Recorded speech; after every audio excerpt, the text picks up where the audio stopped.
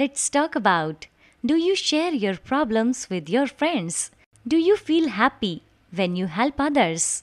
Two men, both seriously ill, were kept in the same hospital room. There was only one window in the room. One man had his bed by that window. He was made to sit up on his bed every day for an hour to drain the fluid from his lungs. The other man had to spend all his time lying on his back. Both the men used to spend hours talking from each ends of their room.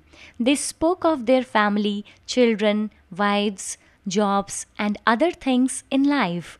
Every afternoon, when the man by the window sat up, he would spend the time describing the things he could see outside the window. The man on the other bed waited for that 1 hour every day when he could hear all about the world outside from his roommate and feel connected to the world.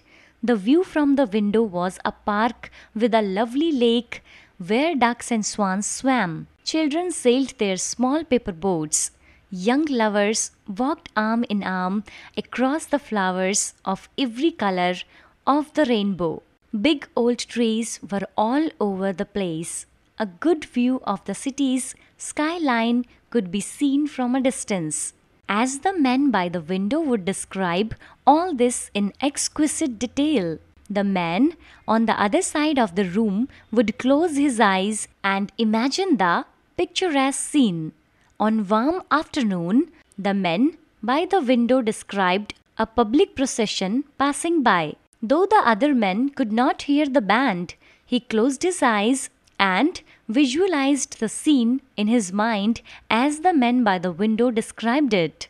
Days and weeks passed by. One morning, when the nurse came in with water for their baths, she found the man by the window dead. He died peacefully in his sleep.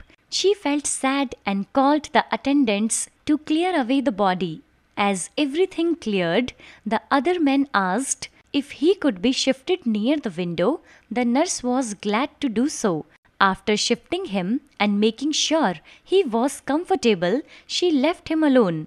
Slowly and painfully, the other man got up on one elbow. He took his first look outside the window to have the satisfaction of seeing the outside world himself. But when he looked out, there was a blank wall facing the window. Then the man asked the nurse what forced his dead roommate to describe such wonderful things outside this window. The nurse replied that the man was blind and could not even see the wall. She said, "Maybe he wanted to make you happy."